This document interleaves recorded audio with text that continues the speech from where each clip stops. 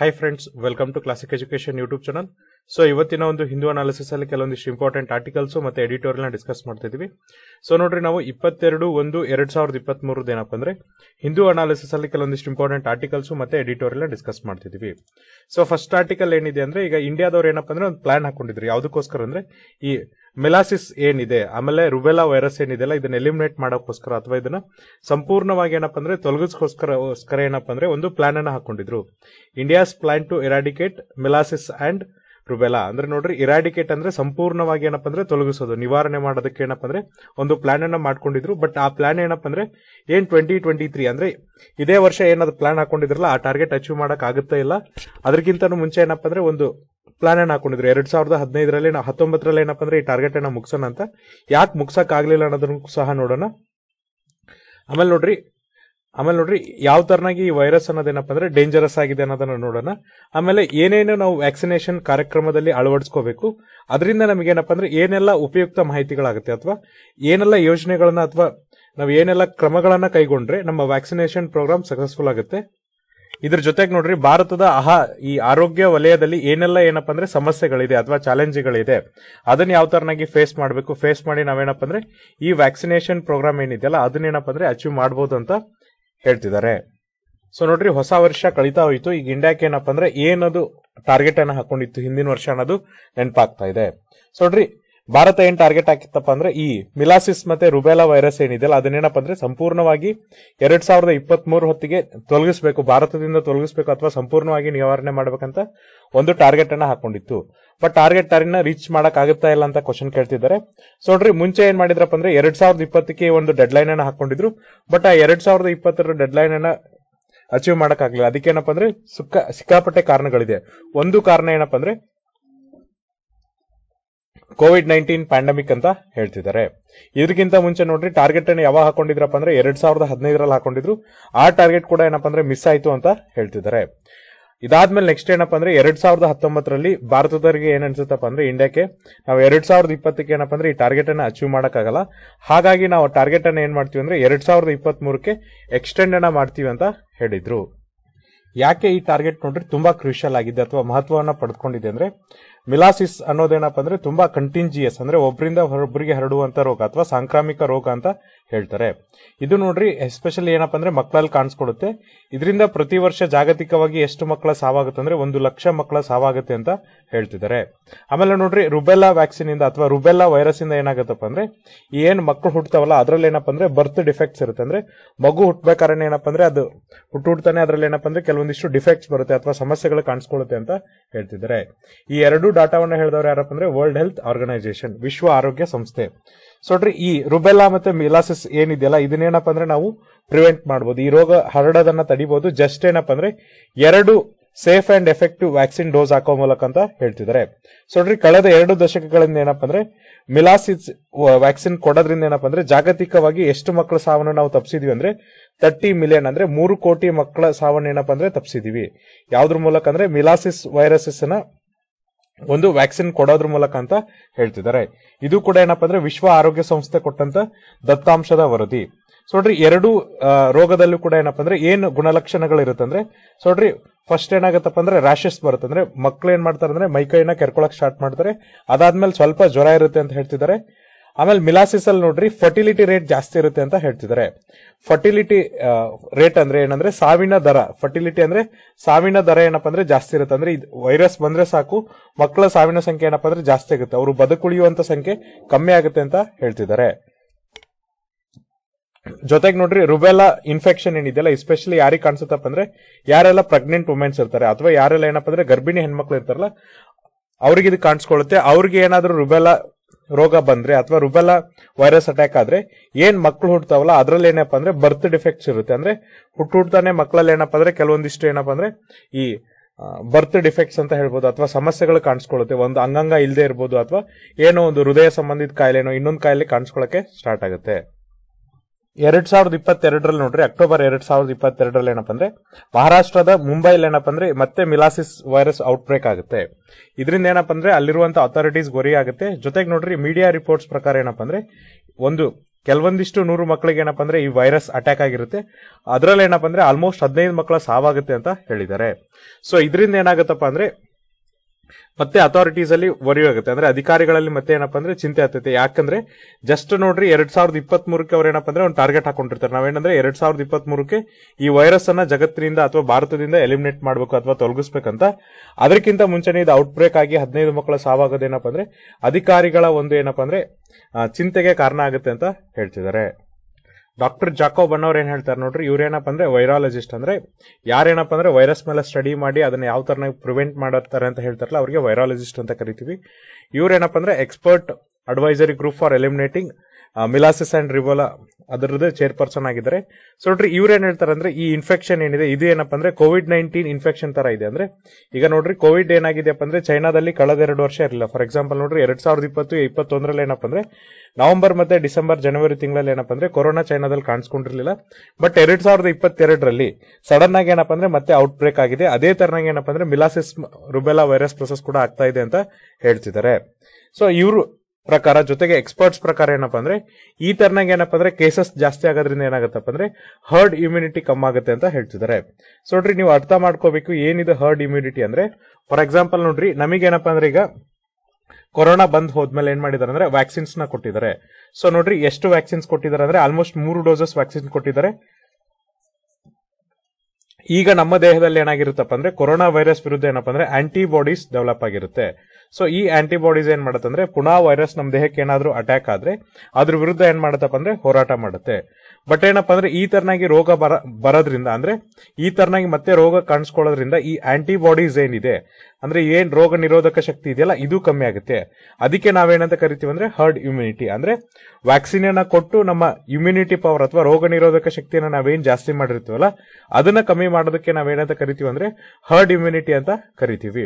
ಹಾಗಾಗಿ ನೋಡ್ರಿ ಎಕ್ಸ್ಪರ್ಟ್ಸ್ ಏನ್ ಹೇಳ್ತಿದ್ರು ಅಂದ್ರೆ ಈ ತರದ ಹರ್ಡ್ ಇಮ್ಯುನಿಟಿಗೆ ಏನಪ್ಪಾ ಅಂದ್ರೆ ಈಗಿನ ಜನಸಂಖ್ಯೆಯಲ್ಲಿ ಕಮ್ಮಿ ಆಗುತ್ತೆ ಅಂತ ಹೇಳ್ತಿದ್ದಾರೆ.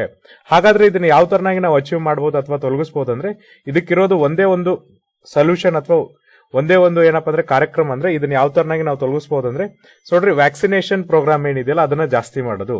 ಅಂದ್ರೆ ಪ್ರತಿಯೊಬ್ಬರಿಗೂ ಕೂಡ ಏನಪ್ಪಾ ಅಂದ್ರೆ ಕಂಪಲ್ಸರಿ ವ್ಯಾಕ್ಸಿನ್ ಕೊಡೋದು, ಜೊತೆಗೆ 100% ಟಾರ್ಗೆಟ್ ಅನ್ನ ಅಚೀವ್ ಮಾಡೋದ್ರ ಮೂಲಕ ನಾವೇನಪ್ಪಾ ಅಂದ್ರೆ ಈ ರೋಗವನ್ನ ತೊಲಗಿಸಬಹುದು ಅಂತ ಹೇಳ್ತಿದ್ದಾರೆ. ಭಾರತ ನೋಡ್ರಿ ಈ ಟಾರ್ಗೆಟ್ ಅನ್ನ ಅಚೀವ್ ಮಾಡ್ಬೇಕಾದ್ರೆ ಏನೆಲ್ಲ ಪ್ಲಾನ್ಸ್ ಅನ್ನ ಹಾಕೊಂಡಿದೆ ಅಂದ್ರೆ ನೋಡ್ರಿ ಪ್ಯಾಂಡಮಿಕ್ ಇಂದ ಏನಾಗಿದೆಪ್ಪ ಅಂದ್ರೆ ಇಮ್ಯುನೈಸೇಷನ್ ಏನಿದೆ ರೋಗ ನಿರೋಧಕ ಶಕ್ತಿ ಏನಾಗಿದೆ ಅದು ಕಮ್ಮಿ ಆಗಿದೆ. ನೋಡ್ರಿ ಇದನ್ನೇನಪ್ಪ ಅಂದ್ರೆ ಒಂದು ಪೇಪರ್ ಅಲ್ಲಿ ಪಬ್ಲಿಷ್ ಅನ್ನ ಮಾಡ್ತಾರೆ.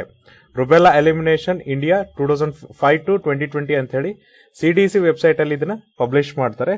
ನೋಡ್ರಿ ಇದ್ರಲ್ಲಿ ಏನ್ ಹೇಳ್ತಾರಪ್ಪ ಅಂದ್ರೆ ರತ್ನೇಶ್ ಮುರುಗಣ್ಣನವ್ರು ಏನ್ ಹೇಳ್ತಾರೆ ಅಂದ್ರೆ ಭಾರತ ಈಗ ಏನಿದೆಯಪ್ಪ ಅಂದ್ರೆ ಎಲ್ಲಿ ಸ್ಟಾರ್ಟ್ ಮಾಡಿತ್ತಲ್ಲ ಅಲ್ಲಿಗೆ ಈಗ ಬಂದ್ ನಿಂತಿದೆ ಅಂತ ಹೇಳ್ತಿದ್ದಾರೆ. ಅಂದ್ರೆ ನಾವು ಸ್ಟಾರ್ಟಿಂಗ್ ಅಲ್ಲಿ ಏನ್ ಹಾಕೊಂಡಿದ್ವಲ್ಲ ಅದೇ ಪಾತಿಗೆ ವಾಪಸ್ ಬಂದಿದೀವಿ ಅಂತ ಹೇಳ್ತಿದ್ದಾರೆ. ನೋಡ್ರಿ 2010-2013 ಏನಪ್ಪಾ ಅಂದ್ರೆ ಭಾರತ ಏನ್ ಮಾಡಿತ್ತಂದ್ರೆ ಮಿಲಾಸಿಸ್ ವೈರಸಸ್ ಅನ್ನ ತೊಲಗಿಸೋದಕ್ಕೋಸ್ಕರ ಏನಪ್ಪಾ ಅಂದ್ರೆ ಫೇಸ್ಡ್ ವೈಸ್ ಇಮ್ಯುನೈಸೇಷನ್ ಅಂದ್ರೆ ಈಗ ನೋಡ್ರಿ ಹಂತವಾಗಿ ಏನಪ್ಪಾ ಅಂದ್ರೆ ಈ ವ್ಯಾಕ್ಸಿನ್ ಅನ್ನ ಕೊಡುವಂತ ಕಾರ್ಯಕ್ರಮವನ್ನ ಹಾಕೊಂಡಿತ್ತು. ಎಸ್ಪೆಷಲಿ ಏನಪ್ಪಾ ಅಂದ್ರೆ ಯಾವೆಲ್ಲ ಮಕ್ಕಳಿಗೆ ಈ ವ್ಯಾಕ್ಸಿನ್ ಅನ್ನ ಕೊಟ್ಟಿತ್ತಂದ್ರೆ 9 ತಿಂಗಳು ಮಕ್ಕಳಿಂದ ಹಿಡ್ಕೊಂಡು ಏನಪ್ಪಾ ಅಂದ್ರೆ 10 ವರ್ಷದ ಮಕ್ಕಳವರೆಗೂ ಏನಪ್ಪಾ ಅಂದ್ರೆ ಈ ವ್ಯಾಕ್ಸಿನೇಷನ್ ಕೊಟ್ಟಿತ್ತು. ಈ ಎಷ್ಟು ರಾಜ್ಯಗಳಲ್ಲಿ ಕೊಟ್ಟಿತ್ತಪ್ಪ ಅಂದ್ರೆ 14 ರಾಜ್ಯಗಳಲ್ಲಿ ಈ ವ್ಯಾಕ್ಸಿನ್ ಅನ್ನ ಕೊಟ್ಟಿತ್ತು. ಸೊ ನೋಡ್ರಿ ಈ ಮಕ್ಕಳ ಸಂಖ್ಯೆ ಎಷ್ಟಿದೆಯಪ್ಪ ಅಂದ್ರೆ 119 ಮಿಲಿಯನ್ ಅಂದ್ರೆ 11.9 ಕೋಟಿ ಜನ ಮಕ್ಕಳಿಗೆ ಏನಪ್ಪಾ ಅಂದ್ರೆ ವ್ಯಾಕ್ಸಿನೇಷನ್ ಕೊಟ್ಟಿದ್ರು. ಜೊತೆಗೆ ನೋಡ್ರಿ ಇದ್ರ ಜೊತೆಗೆ ಏನಪ್ಪಾ ಅಂದ್ರೆ ಭಾರತ 2014ರಲ್ಲಿ ಏನಪ್ಪಾ ಅಂದ್ರೆ ಮಿಷನ್ ಇಂದ್ರಧನುಷನ ಲಾಂಚ್ ಮಾಡುತ್ತೆ. ಸೊ ಲಾಂಚ್ ಮಾಡಿ ಏನ್ ಮಾಡುತ್ತಪ್ಪ ಅಂದ್ರೆ ಯಾರೆಲ್ಲ ವ್ಯಾಕ್ಸಿನೇಷನ್ ಅನ್ನ ಮಾಡಿಸ್ಕೊಂಡಿಲ್ಲ ಅಂದ್ರೆ ಇಲ್ಲಿವರೆಗೂ ಯಾರೆಲ್ಲ ವ್ಯಾಕ್ಸಿನೇಷನ್ ಮಾಡಿಸಲ್ಲ ಅಂತವ್ರಿಗೆ ಏನಪ್ಪಾ ಅಂದ್ರೆ ವ್ಯಾಕ್ಸಿನೇಷನ್ ಜಾಸ್ತಿ ಮಾಡುವಂತ ಕಾರ್ಯಕ್ರಮವನ್ನ ಹಾಕೊಳ್ಳುತ್ತೆ. ಇದಾದ್ಮೇಲೆ 2017-21ರಲ್ಲಿ ಏನಪ್ಪಾ ಅಂದ್ರೆ ಭಾರತ ಒಂದು ಪ್ಲಾನ್ ಅನ್ನ ಅಡಾಪ್ಟ್ ಮಾಡ್ಕೊಳ್ಳುತ್ತೆ. ಎಸ್ಪೆಷಲಿ ಏನಪ್ಪಾ ಅಂದ್ರೆ ಏನಿದು ಪ್ಲಾನ್ ಇರುತ್ತಂದ್ರೆ ಈ ಮೆಲಾಸಿಸ್ ಮತ್ತೆ ರುಬೆಲಾ ವೈರಸ್ ಅನ್ನ ಕಂಪ್ಲೀಟ್ ಆಗಿ ತೊಲಗಿಸೋದಕ್ಕೋಸ್ಕರ ಏನಪ್ಪಾ ಅಂದ್ರೆ 2017ರಿಂದ 2021ರಿಗೆ ಹೊಸ ಒಂದು ತಂತ್ರಗಾರಿಕೆನ ಹುಟ್ಕೊಳ್ಳುತ್ತೆ. ಇದರಿಂದ ಏನಪ್ಪಾ ಅಂದ್ರೆ ರುಬೆಲಾ ಮತ್ತೆ ಮಿಲಾಸಿಸ್ ವೈರಸ್ ಏನಿದೆಯಲ್ಲ ಅದನ್ನ ಕಂಪ್ಲೀಟ್ ಆಗಿ ಎಲಿಮಿನೇಷನ್ ಮಾಡ್ಬೇಕಂತ ಹೇಳ್ತಾರೆ. ಆಮೇಲೆ ನೋಡ್ರಿ ಇನ್ನೂ ಒಂದ್ ಏನ್ ಮಾಡ್ತಾರೆ ಅಂದ್ರೆ ರುಬೆಲಾ ಕಂಟೈನಿಂಗ್ ವ್ಯಾಕ್ಸಿನ್ಸ್ ಅವನ್ ಮಾಡ್ತಾರೆ ಅಂದ್ರೆ ಇಂಟ್ರೊಡ್ಯೂಸ್ ಮಾಡ್ತಾರೆ. ಅಂದ್ರೆ ಈಗ ರುಬೆಲಾನ ಕಮ್ಮಿ ಮಾಡೋದಕ್ಕಿರುವಂತ ವ್ಯಾಕ್ಸಿನ್ಸ್ ಏನಪ್ಪಾ ಅಂದ್ರೆ ರೂಟೀನ್ ಇಮ್ಯುನೈಸೇಷನ್ ಅಂದ್ರೆ ಈಗ ಏನಪ್ಪಾ ಅಂದ್ರೆ ಹಂತವಾಗಿ ಅಥವಾ ನಿರಂತರವಾಗಿ ಏನ್ ರೋಗ ನಿರೋಧಕ ಶಕ್ತಿ ಅಥವಾ ವ್ಯಾಕ್ಸಿನ್ ಅನ್ನ ಕೊಡ್ತಿರ್ತಾರಲ್ಲ ಆ ಕಾರ್ಯಕ್ರಮಕ್ಕೆ ಇದನ್ನು ಕೂಡ ಏನಪ್ಪಾ ಅಂದ್ರೆ ಇಂಟ್ರೊಡ್ಯೂಸ್ ಅನ್ನ ಮಾಡ್ತಾರೆ. ಇದ್ರ ಜೊತೆಗೆ ಇನ್ನೂ ಒಂದ್ ಏನ್ ಮಾಡ್ತಾರಪ್ಪ ಅಂದ್ರೆ ರಾಷ್ಟ್ರಾದ್ಯಂತ ಇನ್ನೂ ಒಂದ್ ಏನ್ ಮಾಡ್ತಾರೆ ಅಂದ್ರೆ ಮಿಲಾಸಸ್ ರುಬೆಲಾ ಸಪ್ಲಿಮೆಂಟರಿ ಇಮ್ಯುನೈಸೇಷನ್ ಆಕ್ಟಿವಿಟಿನ ಶುರು ಮಾಡ್ತಾರೆ. ಸೊ ನೋಡ್ರಿ ಮಿಲಾಸಿಸ್ ರುಬೆಲಾ ಸಪ್ಲಿಮೆಂಟರಿ ಅಂದ್ರೆ ಏನ್ ಮೇನ್ ವ್ಯಾಕ್ಸಿನೇಷನ್ ಕೊಡ್ತಾರಲ್ಲ ಅದ್ರ ಜೊತೆಗೆ ಇದನ್ನು ಕೂಡ ಮಾಡ್ತಾರೆ. ಇದರಿಂದ ಏನಾಗತ್ತಪ್ಪ ಅಂದ್ರೆ ಈ ಇಮ್ಯುನೈಸೇಷನ್ ಕಾರ್ಯಕ್ರಮ ಅಥವಾ ಏನಪ್ಪಾ ಅಂದ್ರೆ ಈ ವ್ಯಾಕ್ಸಿನೇಷನ್ ಕೊಡುವಂತ ಕಾರ್ಯಕ್ರಮ ಇನ್ನೂ ಕೂಡ ಜಾಸ್ತಿ ಆಗುತ್ತೆ ಅಂತ ಹೇಳ್ತಿದ್ದಾರೆ. ಸೊ ನೋಡ್ರಿ ಈ ಒಂದು ಕ್ಯಾಂಪೇನ್ ನಲ್ಲಿ ಅಥವಾ ಈ ಒಂದು ಕಾರ್ಯಕ್ರಮದಲ್ಲಿ ಏನ್ ಮಾಡ್ತಾರೆ ಅಂದ್ರೆ ಈ ಔಟ್ ಬ್ರೇಕ್ಡ್ ಸರ್ವಿಲೆನ್ಸ್ ಇಂದ ಅಂದ್ರೆ ಈಗ ಏನಾಕಿತ್ತಪ್ಪ ಅಂದ್ರೆ ಮುಂಚೆ ಎಲ್ಲಾದ್ರೂ ಒಂದ್ ಕಡೆ ವೈರಸ್ ಬಂದಿದೆ ಅಂದ್ರೆ ಅಲ್ಲಿ ಸರ್ವಿಲೆನ್ಸ್ ಜಾಸ್ತಿ ಇರ್ತಿತ್ತು ಅಥವಾ ಅಲ್ಲಿ ವ್ಯಾಕ್ಸಿನೇಷನ್ ಕೊಡುವಂತ ಕಾರ್ಯಕ್ರಮ ಜಾಸ್ತಿ ಇತ್ತು. ಅದ್ರ ಬದಲಾಗಿ ಇವ್ರು ಏನ್ ಮಾಡ್ತಾರೆ ಅಂದ್ರೆ case based acute fever and rash surveillance ಅಂದ್ರೆ ಈಗ ಪ್ರತಿಯೊಂದು ಕೇಸಲ್ಲಿ ನೋಡ್ರಿ ಈಗ ಕೊರೋನಾ ಟೈಮಲ್ಲಿ ಏನಪ್ಪಾ ಅಂದ್ರೆ ಎಲ್ಲರಿಗೂ ಕೂಡ ಏನಪ್ಪಾ ಅಂದ್ರೆ ಅಷ್ಟು ಹೈ ರೇಟ್ ಆದಂತ ಕೊರೋನಾ ಬಂದಿರಲಿಲ್ಲ. ಕೆಲವೊಬ್ಬರಿಗೆ ಏನಪ್ಪಾ ಅಂದ್ರೆ ಉಸಿರಾಟದ ತೊಂದರೆ ಇದ್ರೆ ಇನ್ನು ಕೆಲವೊಂದಿಷ್ಟು ಜನ ಏನಪ್ಪಾ ಅಂದ್ರೆ ನಾರ್ಮಲ್ ಆಗೇ ಇರ್ತಿದ್ರು. ಸೊ ಯಾರಿಗೆಲ್ಲ ಉಸಿರಾಟದ ತೊಂದರೆ ಇದೆಯಲ್ಲ ಅವರಿಗೆ ನಾವೇನಪ್ಪ ಅಂದ್ರೆ ಹೆಚ್ಚಿನ ಚಿಕಿತ್ಸೆ ಕೊಡಬೇಕಿತ್ತು ಮತ್ತೆ ಅಂತವ್ರನ್ನ ಬದುಕಿಸ್ಕೋಬೇಕಿತ್ತು. ಇಲ್ಲಿ ಕೂಡ ಏನ್ ಮಾಡ್ತಿದಾರೆ ಅಂದ್ರೆ ಯಾರಿಗೆಲ್ಲ ಏನಪ್ಪಾ ಅಂದ್ರೆ ಹೆಚ್ಚಿನ ಅಂದ್ರೆ ತುಂಬಾ ಜಾಸ್ತಿ ಜ್ವರ ಇದೆ, ಯಾರಿಗೆಲ್ಲ ಏನಪ್ಪಾ ಅಂದ್ರೆ ತುಂಬಾ ಜಾಸ್ತಿ ರ್ಯಾಶಸ್ ಅಂದ್ರೆ ಅವರೆಲ್ಲ ಮೈಕೈನ ಕೆರ್ಕೋತಿದಾರಲ್ಲ ಅಂತಲ್ಲಿ ಏನಪ್ಪಾ ಅಂದ್ರೆ ಜಾಸ್ತಿ ಸರ್ವಿಲೆನ್ಸ್ ನ ಮಾಡಿ ಆ ವೈರಸ್ ಅನ್ನ ಹರಡೋದನ್ನ ನಿಯಂತ್ರಣ ಮಾಡ್ತಾರೆ. ಜೊತೆಗೆ ನೋಡ್ರಿ ಭಾರತದಲ್ಲಿ ಲ್ಯಾಬೊರೇಟರೀಸ್ ಎಷ್ಟು ತೆಗಿತಾರಪ್ಪ ಅಂದ್ರೆ ಫಸ್ಟ್ ಎಷ್ಟಿತ್ತಲ್ಲ ಅದ್ರ ಡಬಲ್ ಏನ್ ಮಾಡ್ತಾರಪ್ಪ ಅಂದ್ರೆ ರುಬೆಲ್ಲಾ ಮಿಲಾಸಿಸ್ಗೋಸ್ಕರ ಏನಪ್ಪ ಅಂದ್ರೆ ಮತ್ತೆ ಹೊಸದಾಗಿ ಲ್ಯಾಬೊರೇಟರಿಯನ್ನ ತೆರೀತಾರೆ. ಹಾಗಾದ್ರೆ ಈ ಒಂದು ವರ್ಷದಲ್ಲಿ ನಾವೇನಪ್ಪ ಅಂದ್ರೆ ವ್ಯಾಕ್ಸಿನೇಷನ್ ಏನ್ ಟಾರ್ಗೆಟ್ ಇದೆಯಲ್ಲ ಅದನ್ನ ಅಚೀವ್ ಮಾಡಬಹುದು. ಎಸ್ಪೆಷಲಿ ಏನಪ್ಪ ಅಂದ್ರೆ ಮಿಲಾಸಿಸ್ ರುಬೆಲ್ಲಾ ವೈರಸ್ ವಿರುದ್ಧ ವ್ಯಾಕ್ಸಿನೇಷನ್ ಅಚೀವ್ ಮಾಡಬಹುದು ಅಂದ್ರೆ ಸೊ ನೋಡ್ರಿ ಜಾಕೋಬ್ ಏನ್ ಹೇಳ್ತಾರಪ್ಪ ಅಂದ್ರೆ ಇದನ್ನ ಅಚೀವ್ ಮಾಡಬಹುದು. ಒಂದು ವರ್ಷ ಟೈಮಲ್ಲಿ ನಾವೇನಪ್ಪ ಅಂದ್ರೆ ಅಚೀವ್ ಮಾಡಕ್ಕೆ ಸಾಧ್ಯ ಇದೆ. ಬಟ್ ಏನಪ್ಪಾ ಅಂದ್ರೆ ಯಾವಾಗ ಸಾಧ್ಯ ಆಗುತ್ತೆ ಅಂದ್ರೆ ನಾವು ನೋಡ್ರಿ ಸೆಕೆಂಡ್ ಡೋಸ್ ಏನ್ ಕೊಡ್ತೀವಲ್ಲ ಸೆಕೆಂಡ್ ಡೋಸ್ ಇಮ್ಯುನೈಸೇಷನ್ ಅಂದ್ರೆ ಫಸ್ಟ್ ಡೋಸ್ ಬಿಟ್ಟು ಎರಡನೇ ಡೋಸ್ ಏನ್ ಕೊಡ್ತೀವಲ್ಲ ಆ ಇಮ್ಯುನೈಸೇಷನ್ ಏನಪ್ಪಾ ಅಂದ್ರೆ 95% ಆಗಬೇಕು. ಅವಾಗ ಮಾತ್ರ ವ್ಯಾಕ್ಸಿನೇಷನ್ ಡ್ರೈವ್ ನ ನಾವು ಅಚೀವ್ ಮಾಡಕ್ ಸಾಧ್ಯ ಆಗುತ್ತೆ ಅಂತ ಹೇಳ್ತಿದ್ದಾರೆ. ಸೊ ನೋಡ್ರಿ ಸೆಕೆಂಡ್ ಡೋಸ್ ಅನ್ನ ನೀವು 95% ಕೊಡ್ಬೇಕಂದ್ರೆ ಫಸ್ಟ್ ಡೋಸ್ ಏನಪ್ಪಾ ಅಂದ್ರೆ 95 ಕಿಂತ ಜಾಸ್ತಿ ಇರಬೇಕು. ಯಾಕಂದ್ರೆ ಯಾರಿಗೆಲ್ಲ ಫಸ್ಟ್ ಡೋಸ್ ವ್ಯಾಕ್ಸಿನ್ ಅನ್ನ ಕೊಟ್ಟಿರ್ತಾರಲ್ಲ ಅವರಿಗೆ ಮಾತ್ರ ಏನಪ್ಪಾ ಅಂದ್ರೆ ನೀವು ಸೆಕೆಂಡ್ ಡೋಸ್ ಕೊಡಕ್ಕೆ ಅವಕಾಶ ಇರುತ್ತೆ. ಹಾಗಾಗಿ ಫಸ್ಟ್ ಡೋಸ್ ವ್ಯಾಕ್ಸಿನ್ ಅನ್ನೋದು ಏನಪ್ಪಾ ಅಂದ್ರೆ ಇನ್ನೂ ಜಾಸ್ತಿ ಇರಬೇಕು. ಅವಾಗ ಜಾಸ್ತಿ ಇದ್ದು ಕವರೇಜ್ ಜಾಸ್ತಿ ಇದ್ರೆ ಮಾತ್ರ ನಾವೇನಪ್ಪಾ ಅಂದ್ರೆ ಈ ಟಾರ್ಗೆಟ್ ಅನ್ನ ಅಚೀವ್ ಮಾಡಕ್ ಸಾಧ್ಯ ಇದೆ ಮತ್ತು ಇದು ಪಾಸಿಬಲ್ ಇದೆ ಅಂತ ಹೇಳ್ತಿದ್ದಾರೆ. ಸೊ ನೋಡ್ರಿ ಇದನ್ನ ಅಚೀವ್ ಮಾಡ್ಬೇಕಾದ್ರೆ ಏನ್ ಮಾಡ್ಬೇಕಪ್ಪ ಅಂದ್ರೆ ಸೊ ಡಿಸ್ಟಿಕ್ ವೈಸ್ ನಾವೇನ್ ಮಾಡ್ಬೇಕಪ್ಪ ಅಂದ್ರೆ ಟಾರ್ಗೆಟ್ ಅನ್ನ ಕೊಡಬೇಕು. ಆ ಟಾರ್ಗೆಟ್ ಅನ್ನ ಅವರು ಅಚೀವ್ ಮಾಡಬೇಕು ಇಮ್ಯುನೈಸೇಷನ್ಗೆ ಅಥವಾ ಈ ವ್ಯಾಕ್ಸಿನೇಷನ್ ಕೊಡುವಂತ ಕಾರ್ಯಕ್ರಮಕ್ಕೆ ಅಂತ ಹೇಳ್ತಿದ್ದಾರೆ. ಸೊ ನೋಡ್ರಿ ಅದ್ರ ಜೊತೆಗೆ ಏನ್ ಮಾಡ್ಬೇಕಪ್ಪ ಅಂದ್ರೆ ಈ ಫೀವರ್ ಮತ್ತೆ ರ್ಯಾಶ್ ಸರ್ವಿಲೆನ್ಸ್ ನ ಇನ್ನೂ ಕೂಡ ಜಾಸ್ತಿ ಮಾಡ್ಬೇಕಂತ ಹೇಳ್ತಿದ್ದಾರೆ. ಅಂದ್ರೆ ಈಗ ಜ್ವರ ಮತ್ತೆ ನೋಡ್ರಿ ಕೆರೆತ ಏನಿರುತ್ತಲ್ಲ ಆ ಕಾರ್ಯಕ್ರಮ ಅಂದ್ರೆ ಯಾವ ಮಕ್ಕಳು ಇದನ್ನ ಜಾಸ್ತಿ ಮಾಡ್ತಿದಾರಲ್ಲ ಅಂತಲ್ಲಿ ಹೆಚ್ಚಿಗೆ ನಾವು ಫೋಕಸ್ ಅನ್ನ ಮಾಡಿ ಆ ಕಾರ್ಯಕ್ರಮವನ್ನ ಮಾಡ್ಬೇಕಂತ ಹೇಳ್ತಿದ್ದಾರೆ. ಇದ್ರ ಜೊತೆಗೆ ನೋಡ್ರಿ ಮಿಲಾಸಿಸ್ ಮತ್ತೆ ರುಬೆಲಾನ ಟೆಸ್ಟ್ ಕೂಡ ಮಾಡ್ಬೇಕಂತ ಹೇಳ್ತಿದ್ದಾರೆ. ಸೊ ನೋಡ್ರಿ ನಮ್ಮಲ್ಲಿ ಈಗ ಏನಂದ್ರೆ ಒಂದು ಹಳೆ ಒಂದು ಮಷಿನ್ ಇದೆ, ಅದಕ್ಕೆ ಏನಪ್ಪಾ ಅಂದ್ರೆ ನಾವು ಕಂಪ್ಲೀಟ್ ಆಗಿ ಆಯಿಲ್ ರನ್ ಮಾಡಿದೀವಿ. ಅಂದ್ರೆ ಅದ್ರದ್ದೇನಾದ್ರೂ ಕೆಲಸ ಆಗ್ಬೇಕಾದ್ರೆ ತುಂಬಾ ಸ್ಮೂತ್ ಆಗುತ್ತೆ ಅಂತ ಅವರು ಹೇಳ್ತಿದ್ದಾರೆ. ಸೊ ನೋಡ್ರಿ ನಮಗೆ ಏನಪ್ಪಾ ಅಂದ್ರೆ ಈ ವ್ಯಾಕ್ಸಿನೇಷನ್ ಕಾರ್ಯಕ್ರಮ ಏನಿದೆಯಲ್ಲ ಇದನ್ನ 100% ಅಚೀವ್ ಮಾಡಕ್ ಸಾಧ್ಯ ಆಗುತ್ತೆ ಅಂತ ಹೇಳ್ತಿದ್ದಾರೆ. ಯಾವ ತರನಾಗ ಅಂದ್ರೆ ವಿಶ್ವದ ಬೇರೆ ಬೇರೆ ದೇಶಗಳು ಯಾವ ತರನಾಗ ಏನಪ್ಪಾ ಅಂದ್ರೆ ಈ ಅಚೀವ್ಮೆಂಟ್ ಅನ್ನ ತೋರಿಸಿದೆ. ಅಂದ್ರೆ ರುಬೆಲ್ಲಾ ಮಿಲಾಸಿಸ್ ವೈರಸ್ಗೆ ವ್ಯಾಕ್ಸಿನ್ ಅನ್ನ 100% ಕೊಟ್ಟು ಏನ್ ಅಚೀವ್ಮೆಂಟ್ ಅನ್ನ ತೋರಿಸಿದಲ್ಲ ಅದೇ ತರನಾಗಿ ನಮಗೂ ಕೂಡ ಮಾಡಕ್ಕಾಗುತ್ತೆ ಅಂತ ಹೇಳ್ತಿದ್ದಾರೆ. ಎಸ್ಪೆಷಲಿ ನೋಡ್ರಿ ಸಣ್ಣ ಸಣ್ಣ ಕಂಟ್ರೀಸ್ ಆದಂತ ಶ್ರೀಲಂಕಾ, ಮಾಲ್ಡವೀಸ್ ಮತ್ತೆ ಏನಪ್ಪಾ ಅಂದ್ರೆ ಸೌತ್ ಕೊರಿಯಾದವ್ರು ಏನಪ್ಪಾ ಅಂದ್ರೆ ಈ ತರದಾದಂತ ಕೆಲವೊಂದಿಷ್ಟು ಡೆಮಾನ್ಸ್ಟ್ರೇಷನ್ ಮಾಡಿದ್ದಾರೆ. ಯಾವ ತರನಾಗಿ ನಾವೇನಪ್ಪ ಅಂದ್ರೆ 100% ಮಿಲಾಸಿಸ್ ವೈರಸ್ ಅನ್ನ ಪ್ರಿವೆಂಟ್ ಮಾಡಬಹುದು ಅನ್ನೋದನ್ನ ನಮ್ಗೆ ತೋರಿಸಿದ್ದಾರೆ. ಸೊ ನೋಡ್ರಿ ಇದ್ರ ಜೊತೆಗೆ ಏನಪ್ಪಾ ಅಂದ್ರೆ ಅವ್ರೇನ್ ಹೇಳ್ತಾರೆ ಅಂದ್ರೆ ಅವ್ರ ಪ್ರಕಾರ ಏನಾದ್ರೂ 95% ನಾವೇನಪ್ಪ ಅಂದ್ರೆ ಈ ವ್ಯಾಕ್ಸಿನೇಷನ್ ಕೊಡೋದ್ರಲ್ಲಿ ಸಕ್ಸಸ್ ಆದ್ರೆ ನಾವು ರಿಮೆಂಬರ್ ಮಾಡಬೇಕು 5% ನಾವೇನ್ ಟಾರ್ಗೆಟ್ ಮಿಸ್ ಮಾಡ್ತಿದ್ವಲ್ಲ ಇದೇನಪ್ಪ ಅಂದ್ರೆ ಇಡೀ ದೇಶಕ್ಕೆ ಏನ್ ಎಫೆಕ್ಟ್ ಆಗಲ್ಲ, ಕೆಲವೊಂದಿಷ್ಟು ಭಾಗಗಳಿಗೆ ಮಾತ್ರ ಎಫೆಕ್ಟ್ ಆಗುತ್ತೆ ಅಂತ ಹೇಳ್ತಿದ್ದಾರೆ. ಜೊತೆಗೆ ಏನಪ್ಪಾ ಅಂದ್ರೆ ನಾವು 95% ವ್ಯಾಕ್ಸಿನೇಷನ್ ಕೊಡೋದ್ರಿಂದ ನಾವು ಏನಪ್ಪಾ ಅಂದ್ರೆ ನಮ್ಮ ದೇಶದ ತುಂಬೆಲ್ಲ ಏನಪ್ಪಾ ಅಂದ್ರೆ ತುಂಬಾ ಪ್ರೋಗ್ರೆಸ್ ಅನ್ನ ಮಾಡಿರ್ತೀವಿ ಅಥವಾ ಏನಪ್ಪಾ ಅಂದ್ರೆ ಅಭಿವೃದ್ಧಿಯನ್ನ ಹೊಂದಿರ್ತೀವಿ ಅಂತ ಹೇಳ್ತಿದ್ದಾರೆ.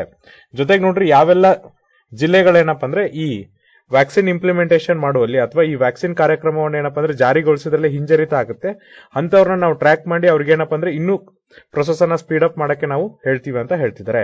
ಹಾಗಾಗಿ ನೋಡ್ರಿ 95% ಅಚೀವ್ಮೆಂಟ್ ಮಾಡಿದ್ರು ಕೂಡ ಏನಪ್ಪಾ ಅಂದ್ರೆ ಅದು ದೊಡ್ಡ ಅಚೀವ್ಮೆಂಟ್, ಅದೇನ್ ಸಣ್ಣ ಅಚೀವ್ಮೆಂಟ್ ಅಲ್ಲ. ಯಾಕಂದ್ರೆ ಅದ್ರಲ್ಲಿ ನಮ್ದು ಆಲ್ಮೋಸ್ಟ್ ಪ್ರೋಗ್ರೆಸ್ ಏನಾಗಿರುತ್ತಪ್ಪ ಅಂದ್ರೆ ಇನ್ನೂ ಕೂಡ ಜಾಸ್ತಿ ಆಗಿರುತ್ತೆ, ಈಗಿರೋದಕ್ಕಿಂತ ಏನಪ್ಪಾ ಅಂದ್ರೆ ಜಾಸ್ತಿ ಆಗಿರುತ್ತೆ ಅಂತ ಹೇಳ್ತಿದ್ದಾರೆ. ಇವ್ರ ಜೊತೆಗೆ ನೋಡ್ರಿ ಇನ್ನೊಬ್ಬ ಸೈಂಟಿಸ್ಟ್ ಆದಂತ CSRX ಸರಗಣಂ ಇವ್ರೇನಪ್ಪ ಅಂದ್ರೆ ಪೀಡಿಯಾಟ್ರಿಷಿಯನ್ಸ್ ಮತ್ತೆ ಪ್ರೆಸಿಡೆಂಟ್ ಇವ್ರೇನ್ ಹೇಳ್ತಾರಪ್ಪ ಅಂದ್ರೆ Tamil Nadu health development association president ಆದವ್ರು ಇವ್ರೇನ್ ಹೇಳ್ತಾರೆ ಅಂದ್ರೆ ನೋಡ್ರಿ ನಾವು ಈ ಟಾರ್ಗೆಟ್ ಅನ್ನ ಅಚೀವ್ ಮಾಡಬಹುದು. ಅದಕ್ಕೋಸ್ಕರ ನಾವೇನ್ ಮಾಡ್ಬೇಕಪ್ಪ ಅಂದ್ರೆ ಹಳ್ಳಿಗಳಲ್ಲಿರುವಂತ ಗ್ರೌಂಡ್ ಲೆವೆಲ್ ಸ್ಟಾಫ್ಸ್ ಅಂದ್ರೆ ಈಗ ನೋಡ್ರಿ ಯಾರಲ್ಲಿ ಏನಪ್ಪ ಅಂದ್ರೆ ಈ ಗ್ರೌಂಡ್ ಲೆವೆಲ್ ಅಲ್ಲಿ ಕೆಲಸ ಮಾಡ್ತಾರಲ್ಲ ಅವರಿಗೆ ನಾವು ಸಪೋರ್ಟ್ ಮಾಡ್ಬೇಕಂತ ಹೇಳ್ತಿದ್ದಾರೆ. ಎಸ್ಪೆಷಲಿ ಯಾರಿಗಪ್ಪ ಅಂದ್ರೆ ಆಶಾ ಕಾರ್ಯಕರ್ತರಿಗೆ, ಮತ್ತೆ ಹಳ್ಳಿಗಳಲ್ಲಿರುವಂತಹ ನರ್ಸಸ್ಗೆ, ಜೊತೆಗೆ ಏನಪ್ಪ ಅಂದ್ರೆ ಅಂಗನವಾಡಿ ಕಾರ್ಯಕರ್ತರಿಗೆ, ಜೊತೆಗೆ ನೋಡ್ರಿ ಇಂಟಿಗ್ರೇಟೆಡ್ ಚೈಲ್ಡ್ ಡೆವಲಪ್ಮೆಂಟ್ ಸರ್ವಿಸ್ ವರ್ಕರ್ಸ್ಗೆ, ಇವ್ರಿಗೆ ನಾವೇನಪ್ಪ ಅಂದ್ರೆ ಸಪೋರ್ಟ್ ಅನ್ನ ಕೊಡೋದ್ರಿಂದ ನಾವೇನಪ್ಪ ಅಂದ್ರೆ ಈ ಟಾರ್ಗೆಟ್ ಅನ್ನ ಅಚೀವ್ ಮಾಡಬಹುದು ಅಂತ ಹೇಳ್ತಿದ್ದಾರೆ. ಸೊ ನೋಡ್ರಿ ಯಾವ ತರನಾಗಿ ನಾವು ಟಾರ್ಗೆಟ್ ಅನ್ನ ಅಚೀವ್ ಮಾಡಬಹುದಪ್ಪ ಅಂದ್ರೆ, ಫಸ್ಟ್ ಆಫ್ ಆಲ್ ಇವ್ರಿಗೆ ನಾವೇನ್ ಮಾಡ್ಬೇಕಪ್ಪ ಅಂದ್ರೆ ಒಂದು ಟಾರ್ಗೆಟ್ ಡ್ರಿವನ್ ಅಪ್ರೋಚ್ ಅನ್ನ ಕೊಡ್ಬೇಕಂದ್ರೆ ಇಷ್ಟು ಟಾರ್ಗೆಟ್ ನೀವು ಕಂಪ್ಲೀಟ್ ಮಾಡ್ರಿ, ಮತ್ತೆ ಅವ್ರಿಗೆ ಅವ್ರ ಕೆಲಸವನ್ನ ಮಾಡೋದಕ್ಕೆ ನಾವೇನಪ್ಪ ಅಂದ್ರೆ ಇಂಡಿಪೆಂಡೆನ್ಸ್ ಅನ್ನ ಕೊಡ್ಬೇಕಂದ್ರೆ ಸ್ವತಂತ್ರವನ್ನ ಕೊಡ್ಬೇಕಂತ ಹೇಳ್ತಿದ್ದಾರೆ. ಇದ್ರ ಜೊತೆಗೆ ಏನಪ್ಪ ಅಂದ್ರೆ ಇನ್ನೂ ಒಂದೇನಂದ್ರೆ ಅವರ ಸೇವೆಗಳು ಇನ್ನೂ ಉತ್ತಮವಾಗೋದಕ್ಕೋಸ್ಕರ ನಾವೇನ್ ಮಾಡ್ಬೇಕಪ್ಪ ಅಂದ್ರೆ ಈಗ ಅವ್ರ ಸ್ಯಾಲರೀಸ್ ಏನ್ ಪೆಂಡಿಂಗ್ ಇದೆಯಲ್ಲ, ಅಂದ್ರೆ ತಿಂಗಳುಗಳಿಂದ ಅವ್ರಿಗೆ ಏನಪ್ಪ ಅಂದ್ರೆ ಸ್ಯಾಲರೀಸ್ ನ ಪೇ ಮಾಡಿಲ್ಲ, ಆ ಸ್ಯಾಲರೀಸ್ ನ ಕೊಡೋದ್ರಿಂದ ಏನಪ್ಪ ಅಂದ್ರೆ ಅವರು ಖುಷಿಯಿಂದ ಕೆಲಸ ಮಾಡ್ತಾರೆ, ಜೊತೆಗೆ ಏನಪ್ಪ ಅಂದ್ರೆ ನಮ್ಮ ಟಾರ್ಗೆಟ್ ಕೂಡ ಅಚೀವ್ ಆಗುತ್ತೆ ಅಂತ ಹೇಳ್ತಿದ್ದಾರೆ. ಇದ್ರ ಜೊತೆಗೆ ನೋಡ್ರಿ ಅವ್ರು ಏನ್ ಹೇಳ್ತಿದಾರೆ ಅಂದ್ರೆ ಈ ಎಲ್ಲ ಟಾರ್ಗೆಟ್ ಅನ್ನ ಅಚೀವ್ ಮಾಡೋದು ತುಂಬಾ ಸುಲಭವಾಗುತ್ತೆ. ಯಾವೊಂದು ರಾಜ್ಯಗಳಲ್ಲಪ್ಪ ಅಂದ್ರೆ ತಮಿಳುನಾಡು ಮತ್ತೆ ಕೇರಳದಂತ ರಾಜ್ಯಗಳಲ್ಲಿ ಈ ಟಾರ್ಗೆಟ್ ಅನ್ನ ಅಚೀವ್ ಮಾಡೋದು ತುಂಬಾ ಸುಲಭವಾಗುತ್ತೆ. ಯಾಕಂದ್ರೆ ಅಲ್ಲಿರುವಂತ ಇಮ್ಯುನೈಸೇಷನ್ ಇನ್ಫ್ರಾಸ್ಟ್ರಕ್ಚರ್ ಅಂದ್ರೆ ನೋಡ್ರಿ ಈ ವ್ಯಾಕ್ಸಿನ್ ಕೊಡೋದಕ್ಕಿರುವಂತ ಮೂಲ ಸೌಕರ್ಯ ಏನಪ್ಪ ಅಂದ್ರೆ ತುಂಬಾ ಚೆನ್ನಾಗಿದೆ. ಜೊತೆಗೆ ಏನಪ್ಪ ಅಂದ್ರೆ ಬೇರೆ ಒಂದಿಷ್ಟು ರಾಜ್ಯಗಳಲ್ಲೂ ಕೂಡ ಏನಪ್ಪ ಅಂದ್ರೆ ಸ್ವಲ್ಪ ಎಫರ್ಟ್ ಹಾಕಿದ್ರೆ ಸಾಕು ನಾವು ಈ ಟಾರ್ಗೆಟ್ ಅನ್ನ ಅಚೀವ್ ಮಾಡಬಹುದು ಅಂತ ಹೇಳಿದ್ದಾರೆ. ಜೊತೆಗೆ ನೋಡ್ರಿ ವಿಶ್ವ ಆರೋಗ್ಯ ಸಂಸ್ಥೆನೂ ಕೂಡ ಏನ್ ಹೇಳಿದ್ದಾರೆ ಅಂದ್ರೆ ಭಾರತ ಈ ಟಾರ್ಗೆಟ್ ಅನ್ನ ಏನಪ್ಪ ಅಂದ್ರೆ ವಿತಿನ್ ಟೈಮ್ ಅಲ್ಲಿ ಅಚೀವ್ ಮಾಡಬಹುದು ಅಂತ ಹೇಳ್ತಿದ್ದಾರೆ. ಸೊ ಅದಕ್ಕೆ ಅವ್ರು ಏನ್ ಹೇಳ್ತಿದ್ದಾರೆ ಅಂದ್ರೆ MR ಎಲಿಮಿನೇಷನ್ ಗೋಲ್ ಏನಿದೆ ಅಂದ್ರೆ ಗುರಿ ಏನಿದೆಯಲ್ಲ ಅದನ್ನ ಭಾರತದಲ್ಲಿ ನಾವೇನಪ್ಪ ಅಂದ್ರೆ ಅಚೀವ್ ಮಾಡ್ತಾರೆ. ಫಸ್ಟ್ ಆಫ್ ಆಲ್ ಅದಕ್ಕೋಸ್ಕರ ಅವ್ರು ಏನ್ ಮಾಡ್ಬೇಕಂದ್ರೆ ಸರ್ವಿಲೆನ್ಸ್ ಅನ್ನ ಜಾಸ್ತಿ ಮಾಡ್ಬೇಕು. ಸರ್ವಿಲೆನ್ಸ್ ಅಂದ್ರೆ ನೋಡ್ರಿ ಈಗ ಎಲ್ಲಾದ್ರೂ ಕೇಸಸ್ ಬಂದ್ರೆ ಅದನ್ನೇನಪ್ಪ ಅಂದ್ರೆ ಟ್ರ್ಯಾಕ್ ಮಾಡಿ ಐಸೋಲೇಷನ್ ಮಾಡ್ತೀವಲ್ಲ ಅದಕ್ಕೆ ನಾವು ಸರ್ವಿಲೆನ್ಸ್ ಅಂತ ಕರಿತೀವಿ. ಆಮೇಲೆ ನೋಡ್ರಿ ಆ ಸರ್ವಿಲೆನ್ಸ್ ಮಾಡಿ ಅಲ್ಲೇನ್ ಮಾಡ್ಬೇಕಪ್ಪ ಅಂದ್ರೆ ತನಿಖೆ ಮಾಡ್ಬೇಕು, ಜೊತೆಗೆ ಆ ಸ್ಯಾಂಪಲ್ಸ್ ಅನ್ನ ಕಲೆಕ್ಟ್ ಮಾಡಿ ಟೆಸ್ಟ್ ಮಾಡಿ ಅದನ್ನೇನಪ್ಪ ಅಂದ್ರೆ ಸಸ್ಪೆಕ್ಟೆಡ್ ಕೇಸ್ ಅಂದ್ರೆ ಇದು ಸಿಮಿಲರ್ ಇದೆಯಾ ಬೇರೆ ಇದೆ ಅಂತ ನೋಡಿ ಅದನ್ನ ಟ್ರ್ಯಾಕ್ ಮಾಡ್ಬೇಕಂತ ಹೇಳ್ತಿದ್ದಾರೆ. ಈ ತರನಾಗಿ ನಾವು ಪ್ರತಿಯೊಂದು ರಾಜ್ಯದಲ್ಲೂ ಪ್ರತಿಯೊಂದು ಡಿಸ್ಟಿಕ್ ಅಲ್ಲೂ ಮತ್ತೆ ಕೇಂದ್ರಾಡಳಿತ ಪ್ರದೇಶದಲ್ಲಿ ಮಾಡಿದ್ರೆ ನಾವು ಮಿಲಾಸಿಸ್ ರುಬೆಲಾ ವೈರಸ್ ಅನ್ನ ಏನಪ್ಪ ಅಂದ್ರೆ ಭಾರತದಿಂದ ಸಂಪೂರ್ಣವಾಗಿ ತೊಲಗಿಸಬಹುದು ಅಂತ ಹೇಳ್ತಿದ್ದಾರೆ. ಸೊ ನೋಡ್ರಿ ನಾವು ಕೂಡ ಏನಪ್ಪ ಅಂದ್ರೆ ಭಾರತ ಈ ವರ್ಷ ಮಿಲಾಸಿಸ್ ಮತ್ತೆ ರುಬೆಲಾ ವೈರಸ್ ಅನ್ನ ಏನಪ್ಪ ಅಂದ್ರೆ ಸಂಪೂರ್ಣವಾಗಿ ತೊಲಗಿಸುತ್ತೆ ಅಂತ ಹೋಪ್ ಮಾಡೋಣ. ಅದೇ ತರ ನೋಡ್ರಿ ನಮ್ಮ ನೆಕ್ಸ್ಟ್ ಆರ್ಟಿಕಲ್ ಯಾವ್ದಿದೆ ಅಂದ್ರೆ so Y China population is shrinking. So ನೋಡ್ರಿ ನಿನ್ನೆ ನಾವು ಡಿಸ್ಕಸ್ ಮಾಡಿದ್ವಿ consequence of China's population, but ಇವತ್ತಿನ ಅನಾಲಿಸಿಸ್ ಅಲ್ಲಿ ಏನಪ್ಪ ಅಂದ್ರೆ ಕಂಪ್ಲೀಟ್ ಆಗಿ ನೋಡ್ತಿದೀವಿ ಅಂದ್ರೆ ಯಾಕೆ ಡಿಕ್ರೀಸ್ ಆಗ್ತಿದೆ, ಎಲ್ಲಿಂದ ಡಿಕ್ರೀಸ್ ಆಗ್ತಿದೆ. ಸೊ ನಾವೇ ನೋಡ್ರಿ 1980s ಇಂದ ಆಗ್ತಿದೆ ಅಂತ ಹೇಳಿದ್ವಿ ಒನ್ ಚೈಲ್ಡ್ ಪಾಲಿಸಿ ಮತ್ತೆ ಗ್ರೇಟ್ ಬ್ಯಾರಿಯರ್ ಲೀಫ್ ಅಂದ್ರೆ 1958 to 62 ಒಳಗೆ ಏನು ಮಾವೋ ಜಡಂಗ್ ಅವರು ಒಂದು ಅಪ್ರೋಚ್ ಅನ್ನ ಮಾಡಿದ್ರು ಗ್ರೇಟ್ ಫಾರ್ವರ್ಡ್ ಲೀಫ್ ಅಂತ ಹೇಳಿ, ಅಲ್ಲಿಂದನೂ ಕೂಡ ಏನಪ್ಪ ಅಂದ್ರೆ ಈ ತರದ ಪಾಪ್ಯುಲೇಷನ್ ಡಿಕ್ಲಿನೇಷನ್ ಆಗಿತ್ತು ಅಂತ ಹೇಳಿದ್ವಿ. ಬಟ್ ಇವತ್ತೇನ್ ಮಾಡೋಣ ಅಂದ್ರೆ ಇನ್ ಡೆಪ್ತ್ ಆಗಿ ಅನಾಲಿಸಿಸ್ ಮಾಡ್ತಾ ಹೋಗೋಣ. ಸೊ ನೋಡ್ರಿ ಫಸ್ಟ್ ಏನಪ್ಪ ಅಂದ್ರೆ ಯಾಕೆ ಚೈನಾದ ಜನಸಂಖ್ಯೆ ಕಮ್ಮಿ ಆಗ್ತಾ ಇದೆ. ಸೊ ಇದ್ರ ಜೊತೆಗೆ ನೋಡ್ರಿ ಒನ್ ಚೈಲ್ಡ್ ಪಾಲಿಸಿ ಅಂದ್ರೆ ಒಂದು ಮಕ್ಕಳ ನೀತಿ ಅಥವಾ ಒಂದು ಮಗುವಿನ ನೀತಿ ಇದಕ್ಕೆ responsible. Y has the country ನಾವು announce 3 child policy including financial ಇಂಡ್ಯೂಸ್ಮೆಂಟ್ಸ್ ಅಂದ್ರೆ ಯಾಕೆ ಈಗ ದೇಶ ಏನಪ್ಪ ಅಂದ್ರೆ 3 ಮಕ್ಕಳ ಪಾಲಿಸೀಸ್ ನ ಅಲೋ ಮಾಡಿದ್ದಾರೆ ಅಂದ್ರೆ ಒಂದು ತಾಯಿ 3 ಮಕ್ಕಳನ್ನ ಹೆರ್ಬೋದು ಅಂತ ಹೇಳಿದ್ದಾರೆ. ಜೊತೆಗೆ ನೋಡ್ರಿ ಅವ್ರಿಗೆ ಏನಪ್ಪ ಅಂದ್ರೆ ಫೈನಾನ್ಷಿಯಲಿ ಕೂಡ ಸಪೋರ್ಟ್ ಅನ್ನ ಮಾಡ್ತಿದ್ದಾರೆ. Will this help to stop the slide ಅಂದ್ರೆ ಇದರಿಂದ ಏನಪ್ಪ ಅಂದ್ರೆ ಈಗೇನ್ ಚೈನಾದ ಪಾಪ್ಯುಲೇಷನ್ಸ್ ಅಥವಾ ಜನಸಂಖ್ಯೆ ಕಮ್ಮಿ ಆಗ್ತಿದೆಯಲ್ಲ ಅದು ಇಂಪ್ರೂವ್ಮೆಂಟ್ ಆಗುತ್ತಾ ಅಂತ ಕೇಳ್ತಿದ್ದಾರೆ. ಚೈನಾದ ನೋಡ್ರಿ ನ್ಯಾಷನಲ್ ಬ್ಯೂರೋ ಆಫ್ ಸ್ಟಾಟಿಸ್ಟಿಕ್ಸ್ ಏನಪ್ಪ ಅಂದ್ರೆ ಜನವರಿ 17, 2023 ಏನ್ ಹೇಳ್ತಾರೆ ಅಂದ್ರೆ ಚೈನಾದ ಜನಸಂಖ್ಯೆ ಏನಪ್ಪ ಅಂದ್ರೆ 8.5 ಲಕ್ಷ ಕಮ್ಮಿ ಆಗಿದೆ 2022ರಲ್ಲಿ ಅಂತ ಹೇಳ್ತಿದ್ದಾರೆ.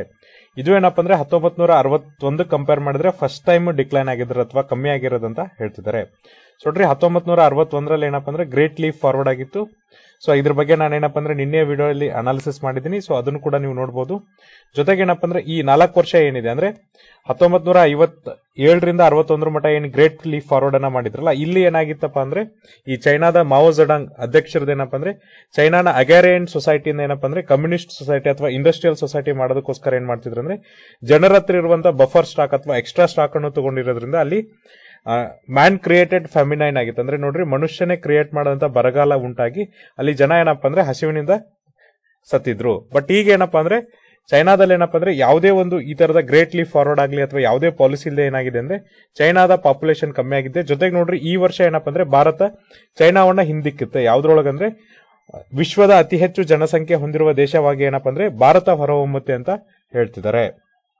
ಹಾಗಾದ್ರೆ ಚೈನಾದಲ್ಲಿ ಏನಪ್ಪಾ ಅಂದ್ರೆ ಈ ಸಂಖ್ಯೆ ಕಮ್ಮಿ ಆಗೋದ ಕಾರಣಗಳೇನಂದ್ರೆ ಸೊ ನೋಡ್ರಿ ಚೈನಾ ಏನ್ ಮಾಡಿತ್ತಪ್ಪ ಅಂದ್ರೆ 1980ರಲ್ಲಿ ಒಂದು ಪಾಲಿಸೀಸ್ ನ ತಗೊಂಡ್ಬಂದಿತ್ತು. ಆ ಪಾಲಿಸಿ ಹೆಸರು ಏನಪ್ಪಾ ಅಂದ್ರೆ ಒನ್ ಚೈಲ್ಡ್ ಪಾಲಿಸಿ ಅಂದ್ರೆ ಒಂದು ಕಪಲ್ ಏನಪ್ಪ ಅಂದ್ರೆ ಒಂದೇ ಮಗುವನ್ನ ಇರಬೇಕು ಅಥವಾ ಒಂದು ಗಂಡ ಹೆಂಡತಿ ಏನಪ್ಪ ಅಂದ್ರೆ ಒಂದೇ ಮಗುವನ್ನ ಇಟ್ಕೋಬೇಕನ್ನೋ ಒಂದು ಪಾಲಿಸೀಸ್ ನ ತಗೊಂಡ್ಬಂದಿದ್ರು. ಜೊತೆಗೆ ಇದ್ರೊಳಗೆ ಕೆಲವೊಂದಿಷ್ಟು ಹಾರ್ಶ್ ಮೆಜರ್ಮೆಂಟ್ ಅನ್ನು ಕೂಡ ತಗೊಂಡ್ಬಂದಿದ್ರು. ಅಂದ್ರೆ ಇನ್ ಕೇಸ್ ನೀವು 2 ಮಕ್ಕಳನ್ನ ಹೊಂದಿದ್ರಿ ಅಥವಾ 2 ಮಕ್ಕಳನ್ನ ಇನ್ನೊಂದು ಪ್ರಿಪರೇಷನ್ ಮಾಡ್ತಿದ್ರಿ, ಆ ಟೈಮಲ್ಲೂ ಕೂಡ ಏನಪ್ಪ ಅಂದ್ರೆ ನಿಮ್ಗೆ ಯಾವುದೇ ಸೌಲಭ್ಯಗಳು ಸಿಗ್ತಾ ಇರ್ಲಿಲ್ಲ.